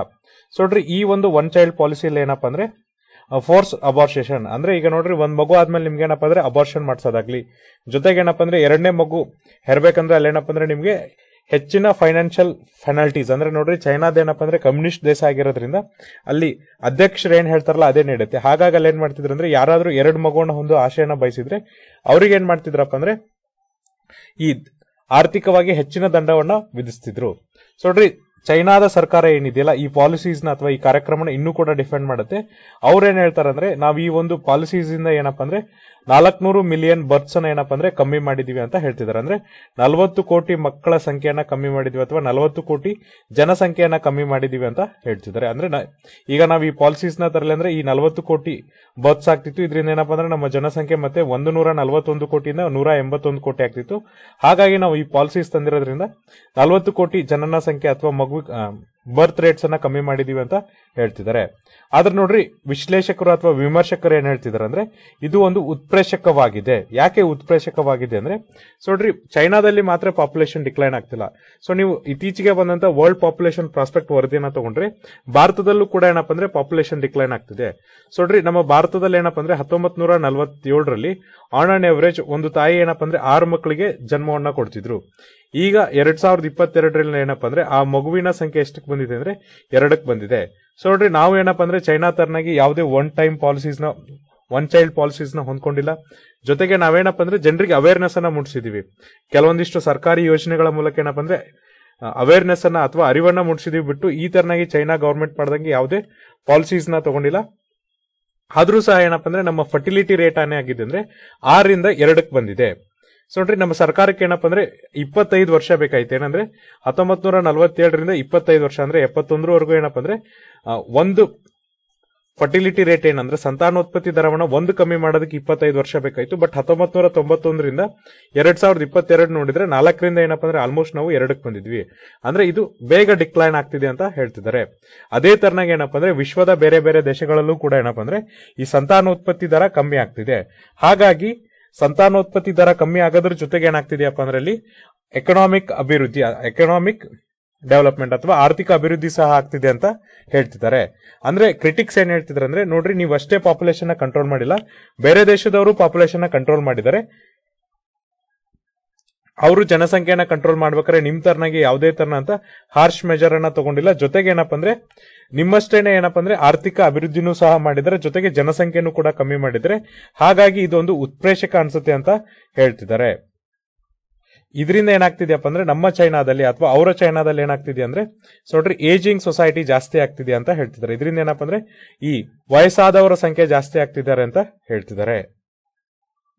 ಒನ್ ಚೈಲ್ಡ್ ಪಾಲಿಸಿ ಒಂದ್ ಕಾರಣ ಆದ್ರೆ ಇನ್ನೊಂದು ಕಾರಣ ಏನಪ್ಪಾ ಅಂದ್ರೆ ನೋಡ್ರಿ, ಬ್ರಾಕ್ಲೆ ಬಾಮ್ ಇವ್ರೇನಪ್ಪ ಅಂದ್ರೆ ಏಷ್ಯಾ ಸೊಸೈಟಿ ಪಾಲಿಸಿ ಇನ್ಸ್ಟಿಟ್ಯೂಟ್ ಇವರು ಒಂದು ಪೇಪರ್ ಪ್ರಕಾರ ಏನಪ್ಪಾ ಅಂದ್ರೆ ಈಗ ನೋಡ್ರಿ, ಚೈನೀಸ್ ಯಂಗ್ ಪೀಪಲ್ ಏನಿದ್ದಾರೆ ಅಥವಾ ಯುವಕರು ಅಥವಾ ಯುವತಿಯರು ಏನಾಗ್ತಿದ್ದಾರೆ ಅಂದ್ರೆ ಮದುವೆನ ಏನ್ ಮಾಡ್ಕೋತಿದಾರಲ್ಲ ಆ ಮ್ಯಾರೇಜ್ ಏಜ್ ಏನಾಗಿದೆ ಅಂದ್ರೆ ಲೇಟ್ ಆಗಿ ಮದುವೆ ಆಗ್ತಿದ್ದಾರೆ. ಅಂದ್ರೆ ನೋಡ್ರಿ, ಬೇಗ ಮದುವೆ ಆಗೋರೀಗ ಲೇಟ್ ಆಗಿ ಮ್ಯಾರೇಜ್ ಆಗ್ತಿದ್ದಾರೆ ಅಂತ ಹೇಳ್ತಿದ್ದಾರೆ. ಇದ್ರ ಜೊತೆಗೆ ಅವ್ರು ಇನ್ನೂ ಒಂದೇನ್ ಅಡಾಪ್ಟ್ ಮಾಡ್ಕೊಂಡಿದ್ದಾರೆ ಅಂದ್ರೆ ನಮ್ಗೆ ಕಡಿಮೆ ಅಂದ್ರೆ 1 ಅಥವಾ 2 ಮಕ್ಕಳು ಸಾಕು ಅಥವಾ ಒಂದೇ ಮಗು ಸಾಕು ಅನ್ನೋದನ್ನ ಪಾಲಿಸೀಸ್ಗೆ ಬಂದಿದ್ದಾರೆ ಅಂತ ಹೇಳ್ತಿದ್ದಾರೆ. ನೋಡ್ರಿ, ಚೈನಾದಲ್ಲಿ ಏನಪ್ಪಾ ಅಂದ್ರೆ ಎಷ್ಟು ಜನ ಕಪಲ್ಸ್ ಮದುವೆ ಆಗಿದ್ದಾರೆ ಅಂದ್ರೆ ನೋಡ್ರಿ 2013 ಮತ್ತೆ 2020 ಕಂಪೇರ್ ಮಾಡಿದ್ರೆ 2013 ನೋಡ್ರಿ 13.46 ಮಿಲಿಯನ್ ಕಪಲ್ಸ್ ಮದುವೆ ಆಗಿದ್ದಾರೆ. ಅಂದ್ರೆ 1.346 ಕೋಟಿ ಏನಪ್ಪಾ ಅಂದ್ರೆ ಕಪಲ್ಗಳು ಮದುವೆ ಆದ್ರೆ, ಅದೇ 2020 ನೋಡ್ರಿ ಕೇವಲ ಏನಪ್ಪಾ ಅಂದ್ರೆ 8.14 ಮಿಲಿಯನ್ ಅಂದ್ರೆ 81.4 ಲಕ್ಷ ಮಂದಿ ಕಪಲ್ಸ್ ಏನಪ್ಪಾ ಅಂದ್ರೆ ಮದುವೆ ಆಗಿದ್ದಾರೆ. ಸೊ ಈ ಮದುವೆ ಆಗೋರ ಸಂಖ್ಯೆನೂ ಕೂಡ ಕಮ್ಮಿ ಆಗಿದೆ. ಯಾಕಂದ್ರೆ 1.3 ಕೋಟಿಯಿಂದ ಕೇವಲ 81 ಲಕ್ಷಕ್ಕೆ ಬಂದಿದೆ ಅಂತ ಹೇಳ್ತಿದ್ದಾರೆ. ಇದ್ರ ಜೊತೆಗೆ ನೋಡ್ರಿ, ಎವರೇಜ್ ಏಜ್ ಏನಿದೆ ಅಂದ್ರೆ ಈಗ ಫಸ್ಟ್ ಟೈಮ್ ಯಾರು ಪಾಲಕರಾಗ್ತಾರೆ, ಈಗ ನೋಡ್ರಿ ಫಸ್ಟ್ ಟೈಮ್ ಪೇರೆಂಟ್ಸ್ ಅಂತ ಏನ್ ಕರಿತೀವಲ್ಲ ಅಂತ ಪಾಲಕರ ಎವರೇಜ್ ಏಜ್ ಅಥವಾ ಸರಾಸರಿ ವಯಸ್ಸು ಕೂಡ ಜಾಸ್ತಿ ಆಗಿದೆ ಅಂತ ಹೇಳ್ತಿದ್ದಾರೆ. 1990 ಮತ್ತೆ 2020 ಕಂಪೇರ್ ಮಾಡಿದ್ರೆ 1990ರಲ್ಲಿ ನೋಡ್ರಿ ಸರಾಸರಿ ಏನಪ್ಪಾ ಅಂದ್ರೆ ಒಬ್ಬ ಪಾಲಕ ಒಬ್ಬ ಯುವಕ ಪಾಲಕ ಆಗ್ಬೇಕಾದ್ರೆ ಇರುವಂತ ವಯಸ್ಸು ಎಷ್ಟಿತ್ತಪ್ಪ ಅಂದ್ರೆ 24.1 ಇದ್ದಿದ್ದು 2020ಕ್ಕೆ ಅದೆಷ್ಟಪ್ಪ ಆಗಿದೆ ಅಂದ್ರೆ 27.5 ಆಗಿದೆ ಅಂತ ಹೇಳ್ತಿದ್ದಾರೆ. ಇದ್ರ ಜೊತೆಗೆ ಏನಪ್ಪಾ ಅಂದ್ರೆ ಹೆಚ್ಚಿನ ಯುವಕ ಯುವತಿಯರು ಏನ್ ಮಾಡ್ತಿದ್ದಾರೆ ಅಂದ್ರೆ ಈಗ ತುಂಬಾ ಲೇಟ್ ಮ್ಯಾರೇಜ್ ಆಗೋದಕ್ಕೆ ಪ್ರಿಫರೆನ್ಸ್ ಅನ್ನ ಕೊಡ್ತಿದ್ದಾರೆ ಅಥವಾ ಆದ್ಯತೆಯನ್ನ ಕೊಡ್ತಿದ್ದಾರೆ ಅಂತ ಹೇಳ್ತಿದ್ದಾರೆ. ಇದ್ರ ಜೊತೆಗೆ ಅವ್ರು ಏನ್ ಮಾಡ್ತಾರಪ್ಪ ಅಂದ್ರೆ ಫ್ಯಾಮಿಲಿ ಪ್ಲಾನಿಂಗ್ ಕೂಡ ಲೇಟ್ ಆಗಿ ಸ್ಟಾರ್ಟ್ ಮಾಡ್ತಾರೆ. ಜೊತೆಗೆ ಆ ಕಪಲ್ಸ್ ಏನ್ ಮಾಡ್ತಾರಪ್ಪ ಅಂದ್ರೆ 1 ಅಥವಾ 2 ಮಗು ಅಥವಾ ಒಂದೇ ಮಗು ಸಾಕೋಣ ಒಂದು ಲೆಕ್ಕಕ್ಕೆ ಬಂದಿದ್ದಾರೆ ಅಂತ ಹೇಳ್ತಿದ್ದಾರೆ. ಜೊತೆಗೆ ನೋಡ್ರಿ 2022ರಲ್ಲಿ ಏನಪ್ಪಾ ಅಂದ್ರೆ ಫಸ್ಟ್ ಟೈಮ್ ಏನಾಯ್ತಂದ್ರೆ ಈ ಹುಟ್ಟುವವರ ಸಂಖ್ಯೆ ಕಮ್ಮಿ ಆಯ್ತು ಸಾಯುವವರ ಸಂಖ್ಯೆಗಿಂತ ಅಂತ ಹೇಳ್ತಿದ್ದಾರೆ. ಅಂದ್ರೆ ಚೈನಾದಲ್ಲಿ ಏನಪ್ಪಾ ಅಂದ್ರೆ ಹುಟ್ಟುವವರ ಸಂಖ್ಯೆ ಏನಾಯ್ತಪ್ಪ ಅಥವಾ ಜನನದ ಸಂಖ್ಯೆ ಏನಾಯ್ತಪ್ಪ ಅಂದ್ರೆ ಕಮ್ಮಿ ಆಯ್ತು. ಯಾವ್ದಕ್ ಕಂಪೇರ್ ಮಾಡಿದ್ರೆ ಸಾಯುವ ಸಂಖ್ಯೆ ಕಂಪೇರ್ ಮಾಡಿದ್ರೆ ಜನನದ ಸಂಖ್ಯೆ ಕಮ್ಮಿ ಆಯ್ತು ಅಂತ ಹೇಳ್ತಿದ್ದಾರೆ. ಜೊತೆಗೆ ನೋಡ್ರಿ ಕಳೆದ ವರ್ಷ ಎಷ್ಟು ಮಕ್ಕಳು ಜನಿಸಿದಾವೆ ಚೈನಾದಲ್ಲಿ ಅಂದ್ರೆ 95.6 ಲಕ್ಷ ಮಕ್ಕಳು ಜನಿಸಿದ್ರೆ, ಅದೇ 2021ರಲ್ಲಿ ಎಷ್ಟು ಮಕ್ಕಳು ಜನಿಸಿದ್ರಪ್ಪ ಅಂದ್ರೆ 104.1 ಅಥವಾ 10.1 ಕೋಟಿ 4 ಲಕ್ಷ ಮಕ್ಕಳು ಜನಿಸಿದ್ರ. ಆಲ್ಮೋಸ್ಟ್ ಏನಪ್ಪಾ ಅಂದ್ರೆ 10% ಡ್ರಾಪ್ ಆಗಿದೆ ಅಂತ ಹೇಳ್ತಿದ್ದಾರೆ. ಹಾಗಾದ್ರೆ ಚೈನಾದ ಸರ್ಕಾರ ಇದಕ್ಕೆ ಯಾವ ತರನಾಗಿ ರೆಸ್ಪಾಂಡ್ ಮಾಡಿದೆ? ಈಗೇನ್ ನೋಡ್ರಿ ಜನಸಂಖ್ಯೆ ಕಮ್ಮಿ ಆಗ್ತಿದೆಯಲ್ಲ, ಇದಕ್ಕೆ ಚೈನೀಸ್ ಸರ್ಕಾರ ಯಾವ ತರನಾಗಿ ರೆಸ್ಪಾನ್ಸ್ ಅನ್ನ ಕೊಟ್ಟಿದೆ ಅಂದ್ರೆ, ಸೊ ಫಸ್ಟ್ ಆಫ್ ಆಲ್ ಅವ್ರು ಏನ್ ಮಾಡ್ತಾರೆ ಅಂದ್ರೆ 2016ರಲ್ಲಿ ಈ ಒನ್ ಚೈಲ್ಡ್ ಪಾಲಿಸೀಸ್ ನ ತೆಗಿತಾರೆ. ಈ ತೆಗದ್ಮೇಲೆ ನೋಡ್ರಿ 2 ಚೈಲ್ಡ್ ಪಾಲಿಸೀಸ್ ನ ತರ್ತಾರೆ. ಜೊತೆಗೆ ಏನ್ ಮಾಡ್ತಾರಪ್ಪ ಅಂದ್ರೆ ಕೆಲವೊಂದಿಷ್ಟು ಎಕ್ಸೆಪ್ಷನ್ ಅನ್ನ ಇಡ್ತಾರೆ. ಸೊ ನೋಡ್ರಿ ಯಾವೆಲ್ಲ ಕಪಲ್ಸ್ 2 ಚೈಲ್ಡ್ ಪಾಲಿಸೀಸ್ ನ ತಗೋಬಹುದಪ್ಪ ಅಂದ್ರೆ, ಸೊ ನೋಡ್ರಿ ಯಾವೆಲ್ಲ ಕಪಲ್ಸ್ ಏನಪ್ಪಾ ಅಂದ್ರೆ ಒಂದೇ ಒಂದು ಮಗು ಇರುತ್ತೆ ಅಥವಾ ಅದು ಕೂಡ ಏನಪ್ಪಾ ಅಂದ್ರೆ ರೂರಲ್ ಏರಿಯಾಸ್ ಅಂದ್ರೆ ಈಗ ಹಳ್ಳಿಗಳಿದ್ದು ಆ ಮಗು ಆ ಫ್ಯಾಮಿಲೀಸ್ಗೆ ಏನಪ್ಪಾ ಅಂದ್ರೆ ಒಂದೇ ಒಂದು ಮಗು ಇತ್ತು, ಅದು ಕೂಡ ಏನಪ್ಪಾ ಅಂದ್ರೆ ಹೆಣ್ಮಗು ಆಗಿತ್ತಂದ್ರೆ ಅವಾಗ ಮಾತ್ರ ಅವ್ರು ಏನ್ ಮಾಡ್ತಿದ್ರು ಅಂದ್ರೆ 2 ಚೈಲ್ಡ್ ಪಾಲಿಸಿ ಅಂದ್ರೆ 2 ಮಕ್ಕಳನ್ನ ಹೊಂದಕ್ಕೆ ಅವಕಾಶವನ್ನ ಕೊಡ್ತಿದ್ರು. ಅಂದ್ರೆ ಹೆಣ್ಮಕ್ಳು ಇದ್ರೆ ಮಾತ್ರ ಏನಪ್ಪಾ ಅಂದ್ರೆ 2 ಚೈಲ್ಡ್ ಪಾಲಿಸೀಸ್ ನ ಕೊಡ್ತಿದ್ರು. ಇದಾದ್ಮೇಲೆ ನೋಡ್ರಿ ಈ ಬ್ಯಾರಿಯರ್ ಅನ್ನು ಕೂಡ ತೆಗಿತಾರೆ. ಅಂದ್ರೆ ಈಗ ಇನಿಷಿಯಲ್ ಏನ್ ಇಂಟ್ರೊಡ್ಯೂಸ್ ಮಾಡಿರ್ತಾರಲ್ಲ ಆ ಬ್ಯಾರಿಯರ್ ಅನ್ನು ಕೂಡ ತೆಗಿತಾರೆ. ಆದ್ರೂ ಸಹ ಏನಪ್ಪಾ ಅಂದ್ರೆ ಅಲ್ಲಿ ಪಾಪ್ಯುಲೇಷನ್ ಅಚೀವ್ಮೆಂಟ್ ಅನ್ನ ಮಾಡಕ್ಕಾಗಿಲ್ಲ ಅಂತ ಹೇಳ್ತಿದ್ದಾರೆ. ಸೊ ನೋಡ್ರಿ ಗವರ್ಮೆಂಟ್ ಸರ್ವೆ ಪ್ರಕಾರ ಏನಪ್ಪಾ ಅಂದ್ರೆ 70% ಜನ ಏನ್ ಹೇಳ್ತಾರೆ, ಕಪಲ್ಸ್ ಏನ್ ಹೇಳ್ತಾರೆ ಅಂದ್ರೆ ಅವರು 2ನೇ ಮಗುವನ್ನ ಹೊಂದಕ್ಕೆ ಇಷ್ಟಪಡಲ್ಲ ಅಂತ ಹೇಳ್ತಿದ್ದಾರೆ. ಯಾವ್ದಕ್ಕೋಸ್ಕರ ಇಷ್ಟಪಡಲ್ಲ ಅಂತ ಅಂದ್ರೆ, ಸೊ ನೋಡ್ರಿ ಈಗ ಏನಪ್ಪಾ ಅಂದ್ರೆ ಮಗುವಿನ ಆರೋಗ್ಯಕ್ಕೆ ಇರ್ಬೋದು ಅಥವಾ ಅದಕ್ಕೆ ಎಜುಕೇಶನ್ ಇರುವಂತ ಈ ಕಾಸ್ಟ್ ಏನಿದೆ ಅಥವಾ ಏನಪ್ಪಾ ಅಂದ್ರೆ ಹಣ ಏನಿದೆಯಲ್ಲ ಅಥವಾ ಆ ಮಗುವಿನ ಕಲ್ಸೋದಕ್ಕೆ ಅಥವಾ ಆರೋಗ್ಯ ನೋಡ್ಕೊಳ್ಳೋದಕ್ಕೆ ಬೇಕಾಗುವಂತ ಹಣ ಏನಿದೆಯಲ್ಲ ಅದು ತುಂಬಾ ಜಾಸ್ತಿ ಇರೋದ್ರಿಂದ ನಮ್ಗೆ ಏನಪ್ಪಾ ಅಂದ್ರೆ ಒಂದೇ ಮಗು ಸಾಕು, 2 ಮಗು ಬೇಡ ಅಂತ ಅವರು ಹೇಳ್ತಿದ್ದಾರೆ. ಇದಾದ್ಮೇಲೆ ನೋಡ್ರಿ ನೆಕ್ಸ್ಟ್ ಚೈನಾ ಸರ್ಕಾರ ಏನ್ ಮಾಡತ್ತಪ್ಪ ಅಂದ್ರೆ ಈಗೇನ್ ಪಂಚವಾರ್ಷಿಕ ಯೋಜನೆ ಇದೆ 2021-25ರಲ್ಲಿ, ಅವಾಗ ಅಲ್ಲಿನ ಪೊಲಿಟ್ ಬ್ಯೂರೋ ಏನ್ ಡಿಸ್ಕಸ್ ಮಾಡತ್ತಪ್ಪ ಅಂದ್ರೆ ನಾವು ಕೆಲವೊಂದಿಷ್ಟು ಪಾಲಿಸೀಸ್ ರಿಫಾರ್ಮ್ಸ್ ಮಾಡೋಣ ಅಥವಾ ಸುಧಾರಣೆಗಳನ್ನ ಮಾಡೋಣ ಅಂತ ಹೇಳಿ 2021ರಲ್ಲಿ ಅವ್ರೇನ್ ಮಾಡ್ತಾರಪ್ಪ ಅಂದ್ರೆ 3 ಮಕ್ಕಳ ನೀತಿಯನ್ನ ಜಾರಿಗೆ ತರ್ತಾರೆ. ಇದ್ರ ಜೊತೆಗೆ ನೋಡ್ರಿ ಕೆಲವೊಂದಿಷ್ಟು ಏನಪ್ಪಾ ಅಂದ್ರೆ ಇನ್ಸೆಂಟಿವ್ಸ್ ಅಥವಾ ಫೈನಾನ್ಷಿಯಲ್ ಏಡ್ ಅನ್ನು ಕೂಡ ಕೊಡ್ತಾರೆ. ಎಸ್ಪೆಷಲಿ ಏನಪ್ಪಾ ಅಂದ್ರೆ ಯಾವೆಲ್ಲ ಫ್ಯಾಮಿಲೀಸ್ ಅಥವಾ ಯಾವೆಲ್ಲ ಕುಟುಂಬಗಳು 3 ಮಕ್ಕಳನ್ನ ಹೊಂದುತ್ತೆ. ಇದ್ರ ಜೊತೆಗೆ ನೋಡ್ರಿ ಅವ್ರೇನ್ ಹೇಳ್ತಾರೆ ಅಂದ್ರೆ ನೀವೀಗ ಏನ್ ಹೇಳ್ತಿದ್ರೆ ಎಸ್ಪೆಷಲಿ ಏನಪ್ಪಾ ಅಂದ್ರೆ ಎಕನಾಮಿಕ್ ಫ್ಯಾಕ್ಟರ್ ಅಂದ್ರೆ ಆರ್ಥಿಕ ಹೊರೆ ಏನಾಗುತ್ತೆ ನಮಗೆ ಹೆಲ್ತ್ ಕೇರ್ ಮತ್ತೆ ಎಜುಕೇಶನ್ ಎಕ್ಸ್ಪೆನ್ಸಸ್ ಅಂತ ಹೇಳ್ತಿದ್ರಲ್ಲ ಅದನ್ನು ಕೂಡ ನಾವು ನೋಡ್ಕೋತೀವಿ. ಫಾರ್ ಎಕ್ಸಾಂಪಲ್ ಯಾವ ತರನಾಗಿಪ್ಪ ಅಂದ್ರೆ ಈಗ ನೋಡ್ರಿ ಎಜುಕೇಶನ್ ಸೆಕ್ಟರ್ಸ್ ಅಲ್ಲಿ ಏನಪ್ಪಾ ಅಂದ್ರೆ ಹೈಯೆಸ್ಟ್ ಕಾಸ್ಟ್ ಹೋಗ್ತಿದೆ ಅಥವಾ ಅವ್ರನ್ನ ಕಲ್ಸಕ್ಕೆ ಜಾಸ್ತಿ ಖರ್ಚಾಗ್ತಿದೆ ಅಂತಿರಲ್ಲ, ಆ ಪ್ರೈವೇಟ್ ಸೆಕ್ಟರ್ ಕೂಡ ನಾವೇನಪ್ಪ ಅಂದ್ರೆ ಕಮ್ಮಿ ಮಾಡ್ತೀವಿ, ಅದಕ್ಕೂ ಕೂಡ ಏನಪ್ಪಾ ಅಂದ್ರೆ ಇನ್ಸೆಂಟಿವೈಸ್ ಮಾಡ್ತೀವಿ ಅಥವಾ ಅಲ್ಲಿ ಸರ್ಕಾರದ ನೀತಿಯನ್ನ ಜಾರಿಗೆ ತರ್ತೀವಿ ಅಂತ ಅವರು ಹೇಳ್ತಿದ್ದಾರೆ. ಸೊ ನೋಡ್ರಿ ಸರ್ಕಾರದವ್ರು ಏನಪ್ಪಾ ಅಂದ್ರೆ ಏನೇ ಒಂದು ಪಾಲಿಸೀಸ್ ತಂದ್ರೂ ಕೂಡ ಈಗ ಏನಾಗಿದೆ ಅಂದ್ರೆ ಜನರ ಪರ್ಸನಲ್ ಪ್ರಿಫರೆನ್ಸಸ್ ಏನಿದೆ ಅಂದ್ರೆ ಎಸ್ಪೆಷಲಿ ಏನಪ್ಪಾ ಅಂದ್ರೆ ಈಗ ಯುವ ಜನತೆ ಏನ್ ಮಾಡ್ತಿದೆ ಅಂದ್ರೆ ಸಣ್ಣ ಸಣ್ಣ ಫ್ಯಾಮಿಲಿ ಹೊಂದೋದಕ್ಕೆ ಹೆಚ್ಚಿನ ಆದ್ಯತೆಗಳನ್ನ ಏನ್ ಕೊಡ್ತಿದಾರಲ್ಲ ಅದನ್ನ ರಿವರ್ಸ್ ಮಾಡಕ್ ಆಗೋದಿಲ್ಲ ಅಂತ ಹೇಳ್ತಿದ್ದಾರೆ. ಅಂದ್ರೆ ನೋಡ್ರಿ ನೀವು ಪರ್ಸನಲ್ ಆಗಿ ಅವರು ಜನರು ಏನಪ್ಪಾ ಅಂದ್ರೆ ನಮ್ಗೆ ಇಷ್ಟೇ ಫ್ಯಾಮಿಲಿ ಸಾಕಂತ ಅನ್ಕೊಂಡಾಗ ನೀವು ಏನೇ ಯೋಜನೆಗಳನ್ನ ತಂದ್ರು ಅದು ಇರಿವರ್ಸಿಬಲ್ ಮಾಡಕ್ಕೆ ಅಥವಾ ಅದನ್ನ ರಿವರ್ಸಿಬಲ್ ಮಾಡಕ್ಕೆ ಇಂಪಾಸಿಬಲ್ ಅಂತ ಅವರು ಹೇಳ್ತಿದ್ದಾರೆ. ಸೊ ಹಾಗಾಗಿ ನೋಡ್ರಿ ಚೈನಾ ಆಗ್ಲಿ ಜಪಾನ್ ಆಗ್ಲಿ ಈಗೇನಪ್ಪ ಅಂದ್ರೆ ಏನವರು ಪಾಲಿಸೀಸ್ ಅಥವಾ ಕಾರ್ಯಕ್ರಮಗಳನ್ನ ತರ್ತಿದಾರಲ್ಲ ಇದು ಏನಪ್ಪ ಅಂದ್ರೆ ಸಾರ್ವಜನಿಕರ ಮೇಲೆ ಅತಿ ಕಡಿಮೆ ಇಂಪ್ಯಾಕ್ಟ್ ಇರುತ್ತೆ ಅಂತ ಹೇಳ್ತಿದ್ದಾರೆ. ಇದ್ರ ಜೊತೆಗೆ ನೋಡ್ರಿ ಹೆಚ್ಚಿನ ಪಾಲಿಸಿ ಮೆಜರ್ಸ್ ನ ಯಾವ್ದ್ರ ಮೇಲೆ ಕೊಡ್ಬೇಕಪ್ಪ ಅಂದ್ರೆ ರಿಯಲಿಸ್ಟಿಕ್ ಆಗಿರ್ಬೇಕಂದ್ರೆ ಈಗ ಅವ್ರ ಏನೇ ಯೋಜನೆಗಳನ್ನ ತಂದ್ರು ಕೂಡ ಏನಪ್ಪ ಅಂದ್ರೆ ಅದು ಜನರು ಅಡಾಪ್ಟೇಬಲ್ ಮಾಡ್ಕೊಳ್ಳೋದಕ್ಕೆ ರಿಯಲಿಸ್ಟಿಕ್ ಆಗಿರ್ಬೇಕಂತ ಹೇಳ್ತಿದ್ದಾರೆ. ಇದ್ರ ಜೊತೆಗೆ ಜಪಾನಿನ ಅನುಭವ ಏನಿದೆಯಲ್ಲ ಅದರಿಂದನೂ ಕೂಡ ಕೆಲವೊಂದಿಷ್ಟು ಪಾಠಗಳನ್ನ ಕಲಿಬೇಕಂತ ಹೇಳ್ತಿದ್ದಾರೆ. ಅದಕ್ಕೋಸ್ಕರ ಏನ್ ಮಾಡ್ಬೇಕಪ್ಪ ಅಂದ್ರೆ ನೀವು ಈಗಿಂದನೇ ಏನ್ ಮಾಡ್ರಪ್ಪ ಅಂದ್ರೆ ರಿಟೈರ್ಮೆಂಟ್ ಏಜ್ ಏನಿದೆಯಲ್ಲ ಅದನ್ನ ಜಾಸ್ತಿ ಮಾಡ್ತಾ ಹೋಗ್ರಿ ಅಂತ ಹೇಳ್ತಿದ್ದಾರೆ. ಫಾರ್ ಎಕ್ಸಾಂಪಲ್ ನೋಡ್ರಿ ಪುರುಷರಿಗೆ ಏನಪ್ಪ ಅಂದ್ರೆ 60 ವರ್ಷಕ್ಕಿಂತ ಜಾಸ್ತಿ ಮಾಡಿದ್ರೆ ಮಹಿಳೆಯರಿಗೆ ಏನು 55 ವರ್ಷ ರಿಟೈರ್ಮೆಂಟ್ ಏಜ್ ಇದೆಯಲ್ಲ ಅದನ್ನ ನೀವೇನಪ್ಪ ಅಂದ್ರೆ ಜಾಸ್ತಿ ಮಾಡ್ತಾ ಹೋಗ್ರಿ, ಆಟೋಮೆಟಿಕ್ಲಿ ಏನಾಗತ್ತಪ್ಪ ಅಂದ್ರೆ ಎಲ್ಲನೂ ಕೂಡ ಕಂಟ್ರೋಲಿಗೆ ಬರುತ್ತೆ ಅಂತ ಹೇಳ್ತಿದ್ದಾರೆ. ಈಗ ನೋಡ್ರಿ ಜನಸಂಖ್ಯೆ ಕಮ್ಮಿ ಆಗ್ತಾ ಇರೋದ್ರಿಂದ ಈ ಚೈನಾದ ಆರ್ಥಿಕತೆ ಮೇಲೆ ಯಾವ ತರನಾಗಿ ಎಫೆಕ್ಟ್ ಬೀಳುತ್ತಂದ್ರೆ ಸೊ ನೋಡ್ರಿ ಚೈನಾದಲ್ಲಿ ಏನಪ್ಪ ಅಂದ್ರೆ ವರ್ಕಿಂಗ್ ಏಜ್ ಪಾಪ್ಯುಲೇಷನ್ಸ್ ಅಂದ್ರೆ 16 ರಿಂದ 59 ವಯಸ್ಸಿನ ಜನಸಂಖ್ಯೆ ಏನಿದೆಯಲ್ಲ ಅದು ಏನಾಗ್ತಿದೆ ಅಂದ್ರೆ ಕಡಿಮೆ ಆಗ್ತಿದೆ ಅಂತ ಹೇಳ್ತಿದ್ದಾರೆ. ಸೊ ನೋಡ್ರಿ 2022 ಹೊತ್ತಿಗೆ ಏನಪ್ಪ ಅಂದ್ರೆ ಕೇವಲ 875 ಮಿಲಿಯನ್ ಅಂದ್ರೆ 87.5 ಕೋಟಿ ಜನ ಮಾತ್ರ ವರ್ಕಿಂಗ್ ಏಜ್ ಪಾಪ್ಯುಲೇಷನ್ಸ್ ಅಲ್ಲಿ ಇದ್ದಾರೆ. ಇವರು ಒಟ್ಟು ಜನಸಂಖ್ಯೆ 62% ಆಗ್ತಾರೆ ಅಂತ ಹೇಳ್ತಿದ್ದಾರೆ.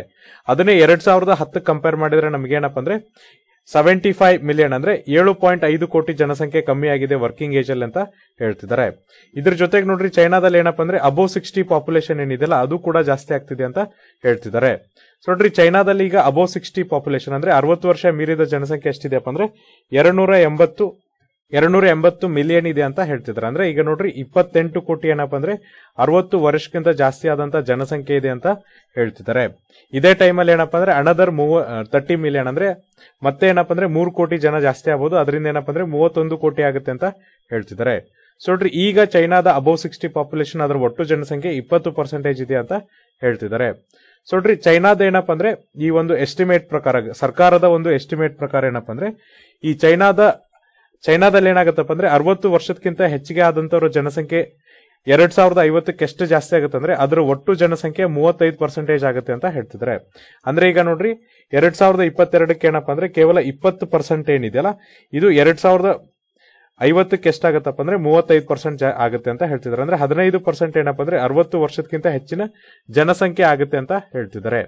ಜೊತೆಗೆ ನೋಡ್ರಿ ಚೈನಾದ ಏನಪ್ಪಾ ಅಂದ್ರೆ national working commission of ageing ಪ್ರಕಾರ ಏನಪ್ಪಾ ಅಂದ್ರೆ ಚೈನಾದಲ್ಲಿ ನೋಡ್ರಿ 60 ವರ್ಷಕ್ಕಿಂತ ಜಾಸ್ತಿ ಆದವರು ಮತ್ತೆ ಓವರ್ ಆಲ್ ಏನಪ್ಪಾ ಅಂದ್ರೆ ಹೆಲ್ತ್ ಕೇರ್ ಸೆಕ್ಟರ್ ಅಂದ್ರೆ ಆರೋಗ್ಯಕ್ಕೋಸ್ಕರ ಚೈನಾ ಸರ್ಕಾರ ಎಷ್ಟು ಸ್ಪೆಂಡಿಂಗ್ ಅನ್ನ ಮಾಡ್ಬೇಕಾಗತ್ತಂದ್ರೆ ಸೊ ನೋಡ್ರಿ 2015ರಲ್ಲಿ ಅವ್ರ ಏನಪ್ಪಾ ಅಂದ್ರೆ ಅವರ ಒಟ್ಟು GDP 7% ಅನ್ನ ಖರ್ಚು ಮಾಡ್ತಿದ್ರೆ 2050 ಹೊತ್ತಿಗೆ ಅವ್ರ ಏನಪ್ಪಾ ಅಂದ್ರೆ ಅವರ ಒಟ್ಟು GDPಯ 26% ಏನಪ್ಪಾ ಅಂದ್ರೆ ಆರೋಗ್ಯ ಕ್ಷೇತ್ರದಲ್ಲಿ ಹೂಡಿಕೆಯನ್ನ ಮಾಡ್ಬೇಕಾಗತ್ತೆ ಅಥವಾ ಜನರ ಆರೋಗ್ಯಕ್ಕೋಸ್ಕರ ಏನಪ್ಪಾ ಅಂದ್ರೆ ಖರ್ಚು ಮಾಡ್ಬೇಕಾಗತ್ತೆ ಅಂತ ಹೇಳ್ತಿದ್ದಾರೆ.